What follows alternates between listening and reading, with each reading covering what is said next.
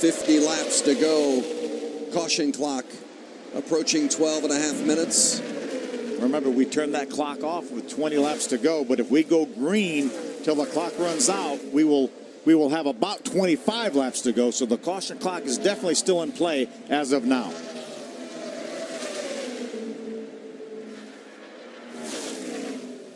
No change at the front. Matt Crafton enjoying the lead as you see Abreu and the 11 of Herman Quiroga battling for 6th. He's starting to move now. Yep. Starting to move.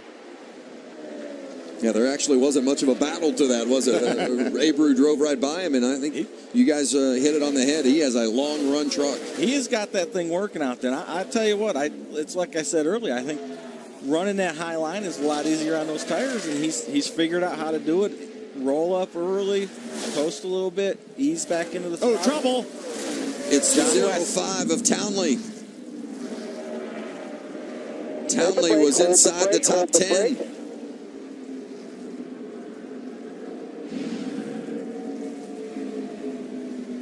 We had just watched Townley and Kennedy and Rico Abreu. Now Junior Joyner has a decision to make. He's got one set of sticker tires left. We've got 48 laps to go right now. This is exactly what Junior didn't need to see. Yeah, and our clock is done. We will not see the caution clock anymore because it would run out inside of 20 laps to go. He wanted to see the caution clock run out this time. Both right sides are down. You see as Townley limps to pit lane. I really don't see where he's got much of a choice on this. He's going to have to put that other set on, that bad set, because if he puts that good set on, he's done at the end. Yeah, I agree. And save that last set in case we get a caution. I mean, we still have 47 laps to go right now. I got to believe that maybe we will have another caution flag at some point. So Crafton has, as we see John West Townley up there, lose control and a great job keeping that truck out of the wall, though. Tyler Reddick gets the free pass on this caution. See that he'd lift the rear tires up trying to keep that truck out of the outside wall, and that's exactly what it did. So Townley comes in. It's taken care of, and out he goes. So Crafton has one sticker set of tires and one set of mismatched tires. 3 of those tires have about 10 or 11 laps on them, and then one tire would be a sticker tire. Yeah, and Junior's been thinking about that the whole time. He's already made the call because he's coming down the pit road this time. What do you think he's going to do? What would you want as a driver? Would you want the mismatch set now? I'd rather have them now than have to worry about putting them on with 10 or 15 laps to go. We heard Matt earlier say he wanted them, so you know what he's thinking. All right, Caitlin.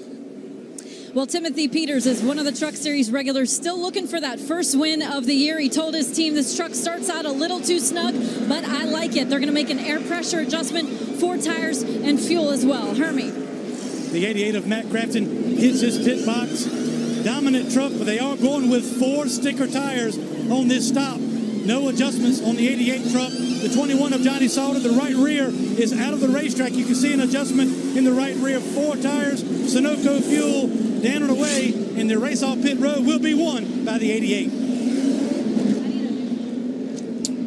Great job by Junior Joyner and his guys, and it was going to be a roll of the dice no matter what, whether he put the 4 stickers on like he did or put the other tires on. It was a roll of the dice because he's gambling right now that we're not going to see another caution flag, or that it's going to come so soon that nobody will stop and put another set of tires on. There's an issue for Hemrick in that 19. That's too bad. He was running inside the top 10. Don't know if he got in the wall, but they're definitely working on the brace on the quarter panel. Less than 50 to go. Can anybody catch Matt Crafton?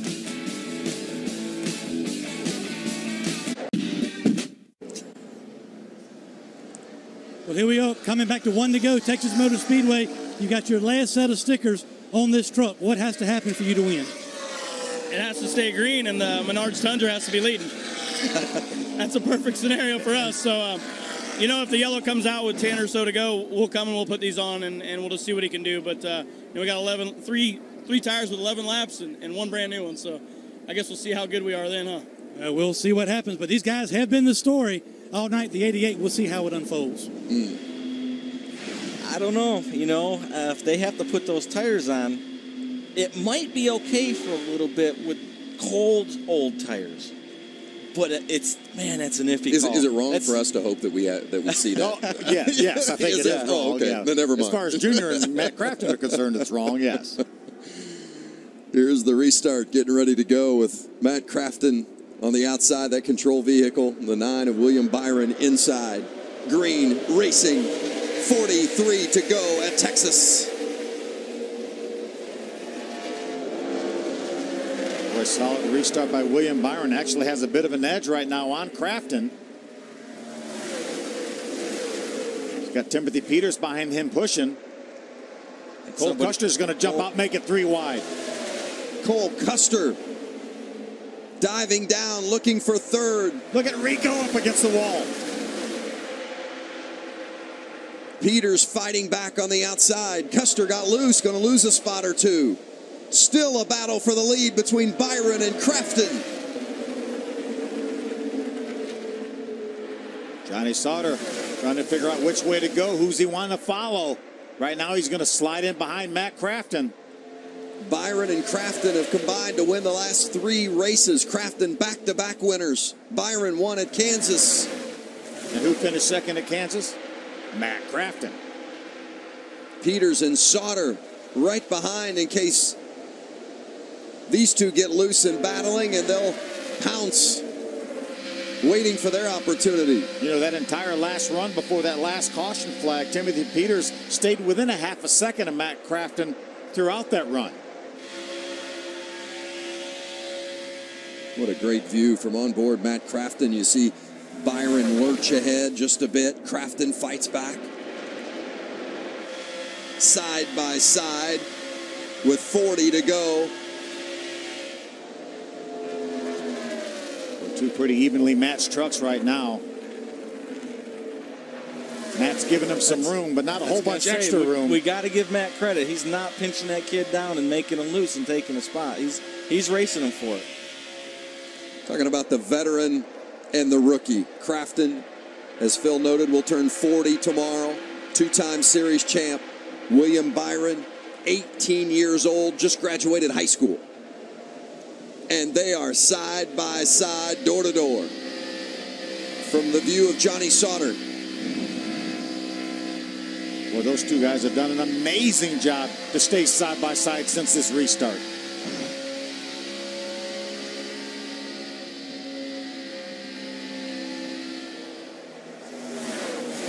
Both of them using a lot of patience and giving each other a lot of room. Cole Custer might have made slight contact with the wall. Custer was running 7th.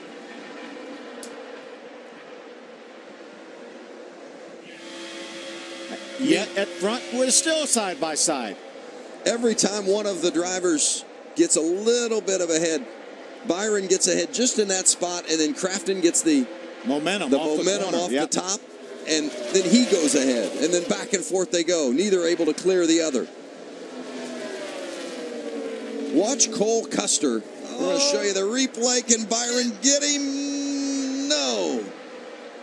Watch Cole Custer, right-hand side of your screen in that 0-0. Little contact from John Hunter Nemechek. What an amazing save by that young man. How about Johnny Sauter? He's joined the party. Matt Crafton finally gets the lead, and now Johnny's side by side with William Byron. Sauter's another one that likes that long run. Feels like his truck's been a little bit better as the run goes. Finds a little more speed, and he's now in second. Will set his sights on Crafton. And Timothy Peters right there as well. Now he's going to jump to the inside of William Byron. Those first 3 trucks have all won so far this season. Peters hoping to get his first tonight. For third place. You know, William running underneath Matt for all those laps in a row really put a strain on the right front tire. And I wouldn't be a bit surprised that thing's starting to push on him a little bit. You can see right there, it's just not rolling the outside. Timothy not quite able to clear him. Byron holds on to that spot. Ben Kennedy and John Hunter Nemechek for 5th. We were worried at the beginning of the race where John Hunter Nemechek was qualified, and here he is late in the race here, racing in the top 5. Rico Abreu. I think trying to make it a party. Rico's going 3 wide right here. I think we're going to see Rico Abreu finish with a top 5 here tonight. It's been a great run so far for that 98.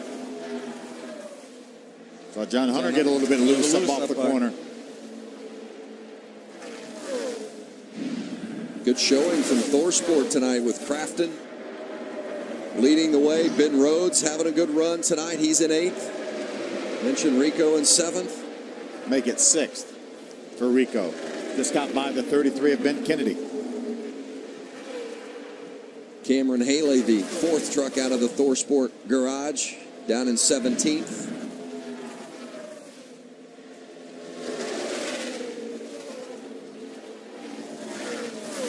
Really impressed with Rico up here on the top and how smooth he is. And not overdriving. That's the hardest thing on the top is you want to overdrive it getting in, working on that right front tire, and you're ruining everything you're working for, trying to keep that thing rolling up there. So reminiscent of what Kyle Larson does in the Sprint Cup series, and Larson and Abreu have raced together so much. Guessing Kyle's giving a little cheering for his buddy Rico tonight. Rico give John Hunter a little tap coming off the corner there. Had that run going. I think John Hunter has his hands full right now. That truck was pretty loose, but a good corner that time for John Hunter. And here comes Ben Kennedy. Yeah, I think Rico didn't get through there as good as he had been. Tip the cap to Kennedy and what he and crew chief Marcus Richmond have done tonight in their first time together. Yeah, very solid debut for that team. Rico's going to try it on the bottom. Oh, looks pretty good, too. Still can't make it. John Hunter Nemechek's got just enough to keep Rico behind him. 30 laps to go to the finish. Matt Crafton trying to win his 3rd straight race.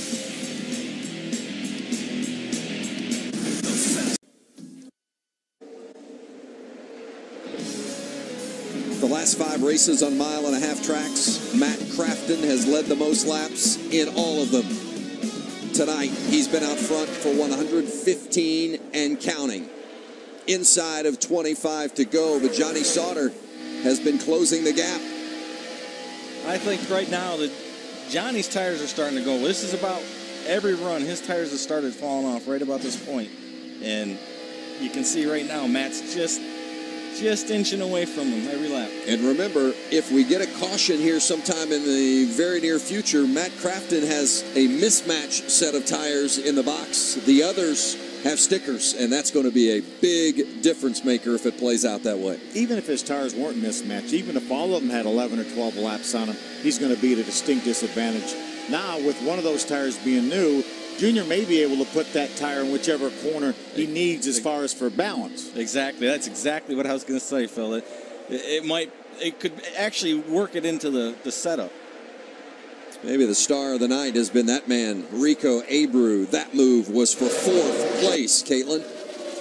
Well, Rico said he was really looking forward to coming to Texas. He said from what he learned from his teammates, it races a lot like a dirt track, which certainly Rico's got a lot of experience at. Now, his best finish so far this season was 10th at Martinsville. They brought that same Martinsville truck to Texas this weekend, and Rico said, I feel like we're getting better. We just need to work on finishing races. I've had a lot of speed, but my goal is to just put a race together, and it seems like this team has done that. Decent qualifying effort in 13th. They've now made their way up into the top 5, guys. Yeah, and I'm telling you, Caitlin, he's been the fastest truck on the racetrack several laps here. Again, this lap, Rico Abreu is definitely on the move, and he's not out of contention for possible win here. I'm loving the way he's moving around. He's at the bottom at one end. He goes at the top. He runs the bottom. His truck is really good right now, and he's learning a lot. Like the old dirt tracker, that's what you got to do. You got to find the moisture, whether it's on the top or the bottom. Major League Baseball Whip Around coming up next, immediately following our broadcast here of the NASCAR Camping World Truck Series. Camping World, 20 to go at Texas Motor Speedway, just past 11 o'clock in the east. I think Rico's going to whip around William here in just a moment. He has chased him down. That will be a battle for the third spot. Yet again, Rico, the fastest truck on the racetrack by 0.7 of a second over Matt Crafton. Matt probably had some traffic he had to deal with. Abreu's career best was 10th at Martinsville earlier this season. So all the top 4 trucks, actually top 5 trucks in there. At one time, you could see on the screen. See William Byron moving up the track, trying to figure out how he can block Rico, I'm guessing. Let's get more on that 9 of William Byron, trying to keep Abreu behind him. Hermie? Vince, another solid performance for this young driver. He's been good on the racetrack, good getting on and off pit road, giving good feedback to his crew chief, Rudy Fugel. Been a little bit tight through the center of both ends of this racetrack. Last time down pit road, raised the track bar on the right side, and some great racing he pulled off with Matt Crafton on the most recent restart, but he's getting ready to have his hands full with the 98. Should be some good racing from here to the end. Well, I think, Todd, you made a great point. That battle with Crafton really is hurting him in the long run now. It is. You gotta, you can abuse these tires, and we listen to these in-truck cameras, and these guys are lifting a lot, way more than they ever have here. How about Tyler Reddick? What a great recovery for him. That got the 3 pass on our last caution flag. Restarted about 17th or 18th. Now has made his way back up into the top 10, running 8.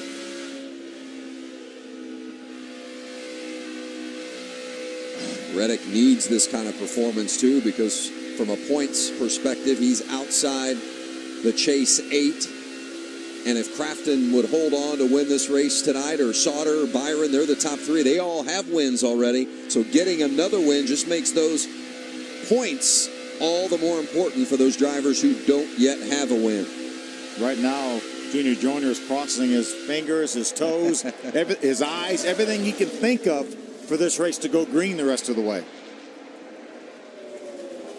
And again, you think it would be unfair for us to kind of wish that maybe we'd see a yellow here, so we'd have to put that mismatch set on just to see how good they really are. Totally unfair of us. As Rico says, I'm going for third right here. Rico Abreu closing in on Byron. I'm going to tell Junior Joyner, you mentioned it 2 or 3 times that you were hoping he had to put those tires on. All for the sake of the show. Yeah. Hearing maybe that the 66 of Jordan Anderson may be putting a little fluid down on the track, so officials taking a close look, keeping an eye on that truck. Yeah, Junior Joyner saying there's absolutely no fluid on the racetrack. So we're clean and green. See, I'm just thinking that would just give the 88 team an opportunity to prove their superiority. Putting those tires on with, 11 laps on them and one sticker time. All right, Vince. And we've been watching Rico gaining on William Byron, but they're both gaining on Johnny Sauter. Yeah, Johnny's truck is going away bad right now. Yeah, William Byron has been the fastest truck on the racetrack a couple of the last 3 or 4 laps. That time again, the fastest truck on the racetrack. Yeah, the top 4 all within 2 seconds.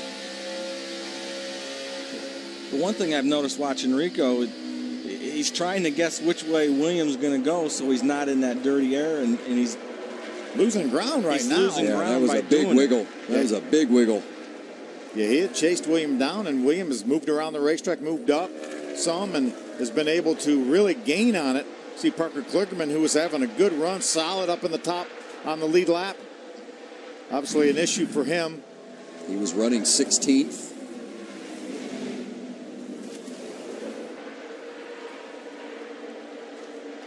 See if he's going to stay on the racetrack. I've been listening to a truck that really sounded like the motor was sour, and maybe that was Parker. It sounded it when that shot on the back. Here comes William Byron. He's chased down Johnny Sauter in that battle for second. Both inside a second back from Matt Crafton. No, Williams going to get a run right here. A little bit. No. And Matt Crafton not that far out in front of them. Look at Rico now diving to the inside. Going to pull up even with William Byron. For third place with 10 to go at Texas.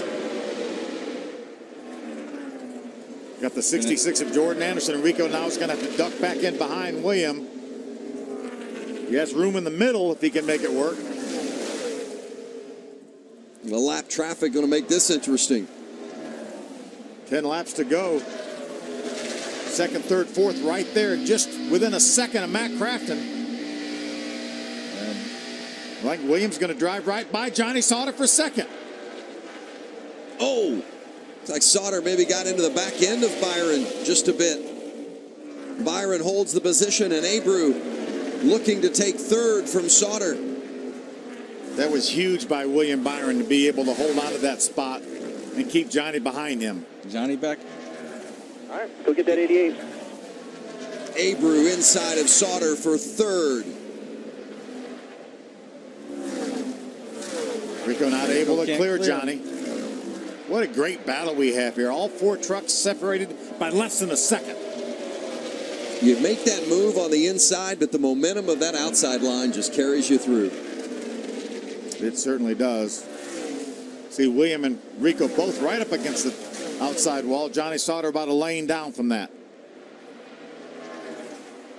There's your leader, Matt Crafton. William Byron's catching him. Coming to 7 to go. Crafton trying to win his third race in a row. Rico Abreu chasing down Johnny Sauter. That's for third. It would be a career best finish for Abreu tonight.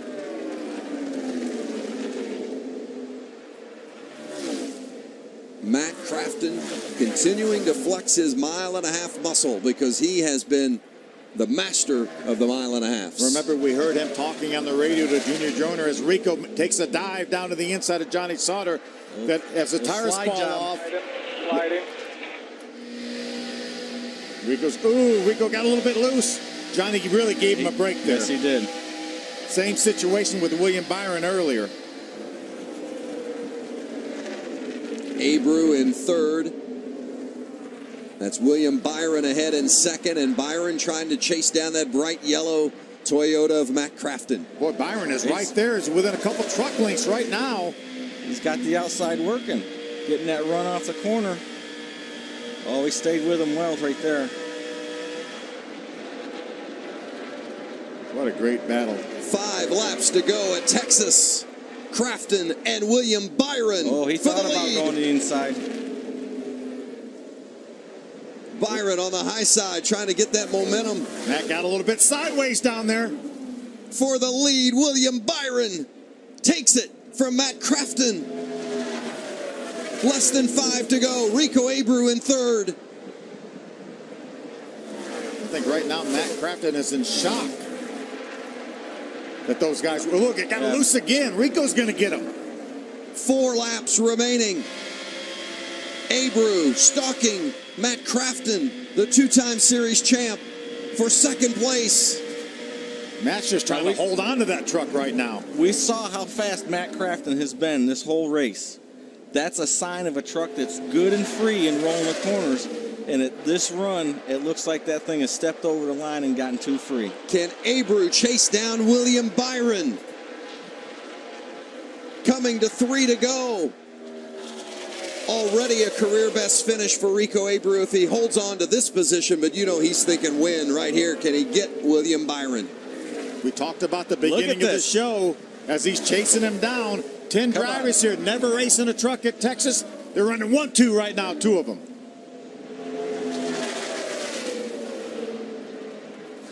Byron goes to the bottom. Abreu rim riding, trying to get that momentum off the corner. 2 laps remaining. Good run right there. William Byron, the 18-year-old from Charlotte. Oh, Rico's in the fence. Rico's in the wall. Oh, he's in the wall. Yeah, he got up behind him, little arrow push, and it put him right in the fence. What a race-winning move by William Byron to take that high line away from Rico. Stay in green.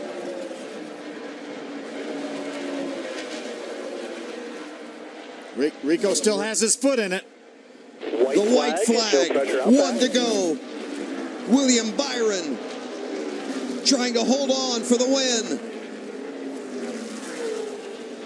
Oh, Rico's in the wall again. He probably blew that right front tire. Cut a tire down. What a shame. Yeah, the right front tire looks like it's down on Rico's truck. He loses a spot to Johnny Sauter right there. William Byron is bringing it home. The teenager is doing it again. His second career win. William Byron, victorious at Texas. Rico's got nothing to be ashamed of, folks. That was an incredible drive he had. Not at all, but what a great job by that 18-year-old William Byron. Amazing. Win number 2. Rudy Fugle. Hey, we had it when it counted. We get a cowboy hat, baby. Rudy Fugle, as crew chief, was telling me before the race today that we weren't sure they had a race-winning truck, but just coming here and getting the laps and the experience was going to be so good for his young driver, and now they're going to park it in victory lane. I just can't get over the move by William to take that outside line away. Rico may have driven right by him, guys, had William not have moved up the racetrack. Let's take another look at it. Look at the momentum Rico had here. He chased him down, he got right to his rear bumper, and then William runs the same line Rico's been running, and Rico got a little bit of aero tight right behind him and got into the wall. Do you think that caught Rico off guard there because Byron did keep that line? Absolutely. With the inexperience Rico had, that he didn't know that that's what was going to happen. He didn't expect him to run that high. I think our future is pretty healthy here in this truck series. So we got an incredible group of drivers. Burning it down in Texas. William Byron is your winner. Matt Crafton, Johnny Sauter, Ben Kennedy, and Tyler Reddick round out the top 5, and Rico Abreu finishes 9th. Like Todd said, nothing to be ashamed of for Rico. Not at all. But what a great day. Just graduated from high school last week. Liberty University, the sponsor, one of the board members from the school was here tonight. And they are certainly proud of that young freshman to be at Liberty. What race presence, though, Phil? Like, you're right, to know to go up there and block that move. It's just the presence of mind to do that. Well, here's our winners that we've had so far this season, and William Byron joining Matt Crafton as the 2-time winners on that chart. And, of course, Kyle Busch right there in the middle, won at Martinsville, not championship eligible in the truck series, but those other 4 got to be feeling pretty good about their chances. Caitlin Vinci downstairs.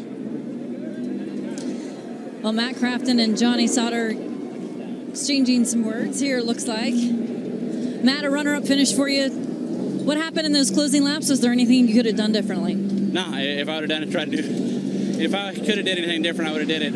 We just lost all drive off the corner for whatever reason right there. We ran so hard at the beginning of that run, and like I said, it just had 0 drive off. But I said it says a lot about this team. If you look at the right side of this truck, how beat up this thing is. I know it led the most laps and should have, could have won this race, but like I said, it's all about these guys and never giving up. Matt Crafton, a runner-up here at Texas. So strong throughout the course of the night. Crafton led 134 laps. As you look at our chase standings, remember 8 make the chase. And it's a 7-race chase that begins September 24th in New Hampshire. How about Ben Kennedy? Only 3 points right now out of that last chase spot. Great top 5 for him. Finished 4th. And Ryan Truex will fall off this list because he did not start this race tonight, was not here. No longer chase eligible. Yep, have to make your attempts at all of the races Great recovery by Tyler Reddick and his bunch to get a top 5 finish. He's 11 points clear now of the ninth spot. John Hunter starting in the back, getting all the way up to 7. When you look at this list, those that haven't won, who would you expect to be the first to put it in victory lane out of that group? Boy, Timothy Peters has been so solid. And that 6th place finish here tonight. So Timothy Peters would be my pick maybe to get to victory lane next. I said all last year, every week my pick to win was Daniel Hemrick. And I'm telling you, the kid's going to, when he wins the race, he's going to win several. William Byron won the race tonight. He was the star of the show, but his co-star was Rico Abreu. He finished 9th. He's with Caitlin. Thank you, Vince. Well, Rico, I know maybe you didn't get quite the finish you wanted, but what are some positives you can take away from this race? You had a strong one. Yeah, definitely just build off of that. Obviously not the finishes that we want. I've crashed so many trucks for these guys, but Duke and Rhonda Thorson, I just thank them for believing in me and giving me this opportunity. Thor Sport Racing, Safe Flight, Herb Records, they all are here because I'm here, and it's just... I just really disappointed. I wish I could get them some better finishes, and I know we have speed, and I just got a lot of drive, and I just ain't ever going to quit. What was that battle like with William Byron in the 9?